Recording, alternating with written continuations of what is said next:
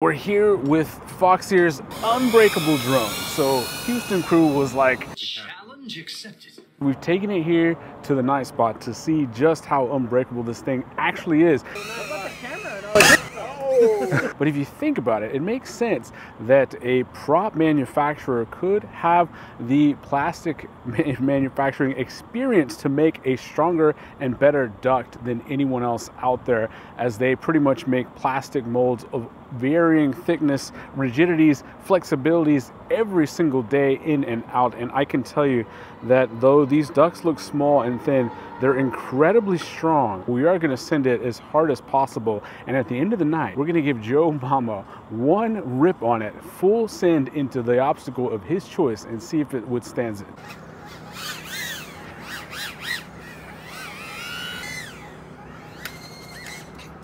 Ooh. That was hard. That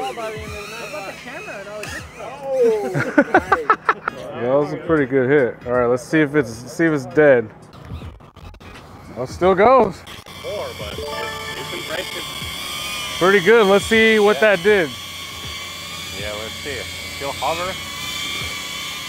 Oh yeah, it's recording, so yeah. Johnny guys! Today we're talking about the Foxeer Foxwhoop. This one comes available that you can buy direct with HDzero and Express LRS on board. The two open source projects that are the darling of FPV are now here in one beautiful combination.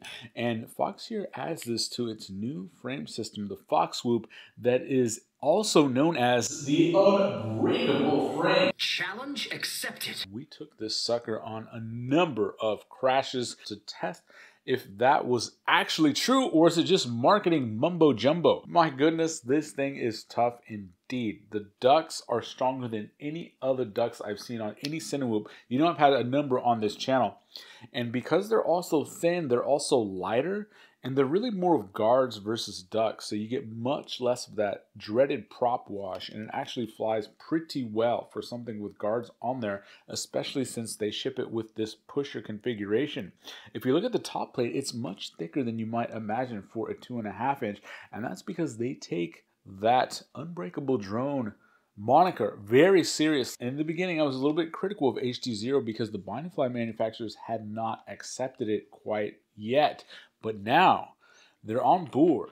I have a multitude of HDzero bind and flies in my queue right now, so you're going to be seeing more and more of those come out very soon.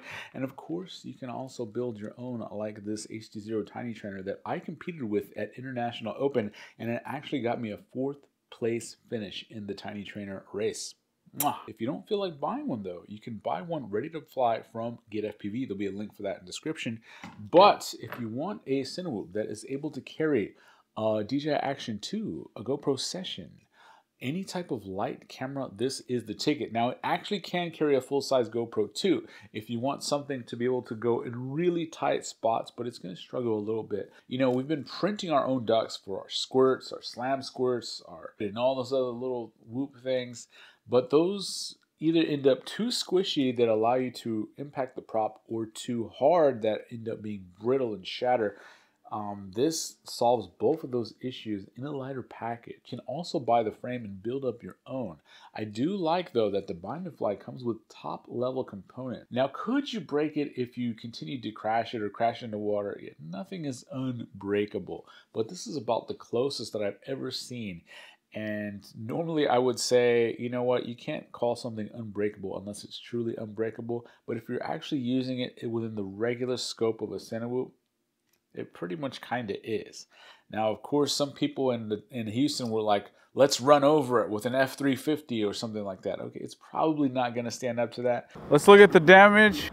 The battery a little bit moved, but yeah, that's it. Couple of scratches. Yeah, barely did nothing. Yeah. That's pretty tough. It is because tough. Sometimes the thin ducts like this, they're light, but they shatter. Yeah. But this is not shattering at all. No, that was impressive, especially like the last crash. It was not very intentional. So what do you think? Pretty good durability? Yeah, so far. Approved. I'm impressed. But the real test is going to be Joe Mama. He's going to use his expert freestyle skills. Yeah. Full send. Gonna dive that building into concrete. I don't know about that. All right, now Joe Mama's going to try and see if he can destroy this thing. Alright, well, we got a test going on here. The Unbreakable quad. Alright, no mama is flying it down. Let's see what happens. That sounds like bullshit.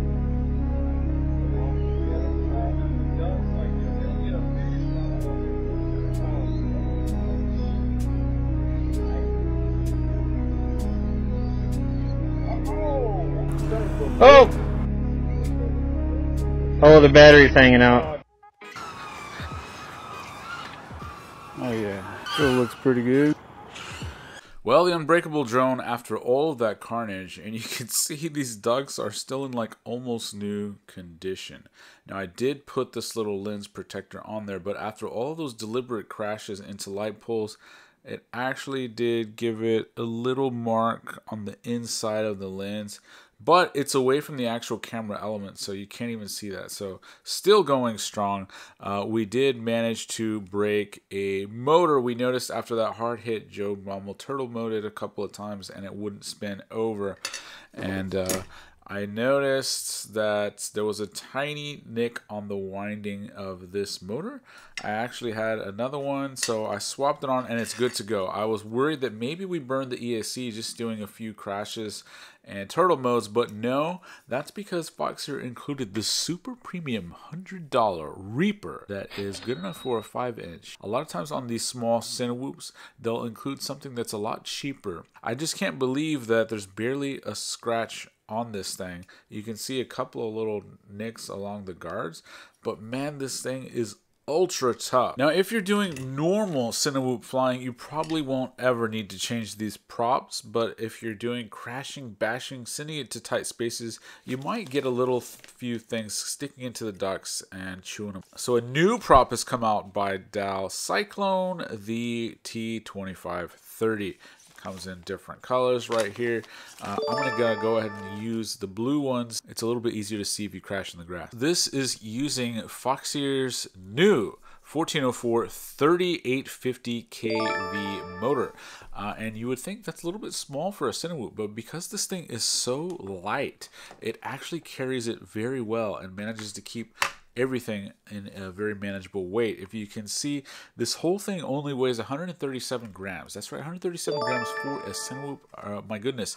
If you remember the ProTech 25, that actually used similarly sized motors, but that thing was way heavier than this. So you're going to get all of the extra flight performance by having the same amount of power in a lighter and neater package. HQ did make this giant duck for the Terraplane, but the issue is that at this size and weight, it tends to shatter in a crash or even just landing hard. HDzero Whoop board in there, the one that goes from 25 and 200 milliwatts. You have the Foxeer DigiSight V3 camera up at the front. You have an Express LRS EP1 receiver with the tiny little T 2.4 antenna right there. A Foxeer Lollipop Micro that extends a little bit away from the craft to give you a nice bit of reception. The battery that I'm using is either a 650 or an 850. The 850 seems to work a little bit better if you want a little bit longer of a flight time, but if you're only going to have a quick 2 to 3 minute flight, you could probably do the 650. The 850 will give you more like a 5, 6, 7 minute, depending on how aggressively you're flying. You can run whatever camera mount you want because it has this at the front, and if you're running like one of those smaller Insta360 type cameras, it has this mount as well. I really think it's perfect for the weight of something like a Session or a Runcam 5 that is sort of a lighter weight camera, or that new DJI Action 2 would be perfect for this. You could carry a full-size GoPro, but it's going to get a little bit more wobbly if you choose to carry that much weight, but it definitely can do it. So if you want to be able to do like freestyle maneuvers, you're not going to do that with a full-size GoPro.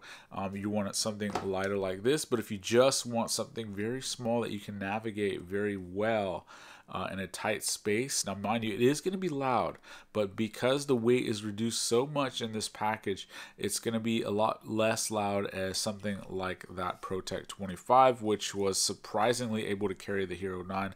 This has about the same power with just a bit less weight. But this is really a game changer because you can get this in analog, you can get this in DJI, and you can get this in HDzero. HDzero is really becoming more accepted by bound and fly manufacturers. Unbreakable, it's pretty close. even the Houston crew, which manages to break just about everything. All we could do was break a motor, and this motor was only about $14.90 to get back in the air. You know, and I've seen pictures of people standing on this. That's how tough it is. But they're not probably people that eat Texas barbecue, so I'm not sure if I'm going to perform that test, but it feels good that I could.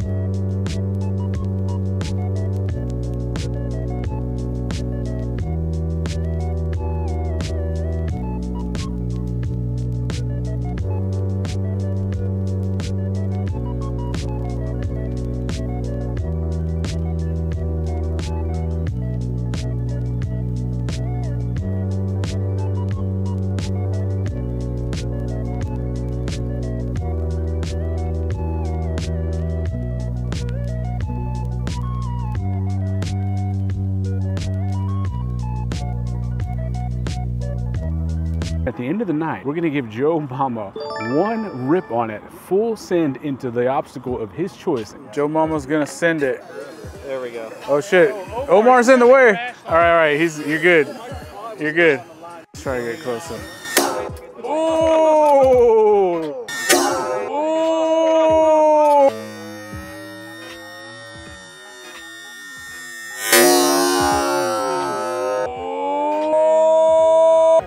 That was it. We lost. Damn. Holy crap. Go for round two.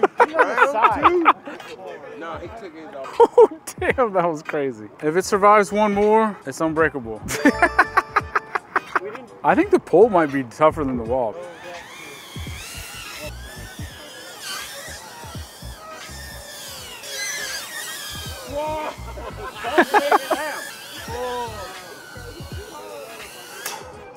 Oh!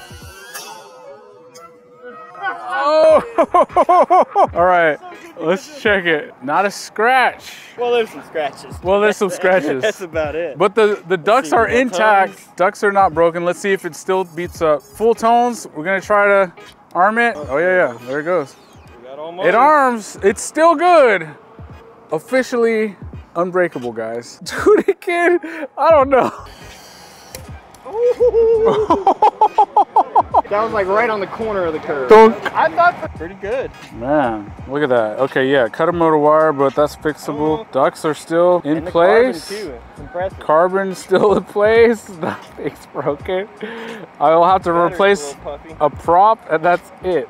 That's freaking crazy. Still got tones. Yep. Unbreakable, as promised. Full send by Joe Mama.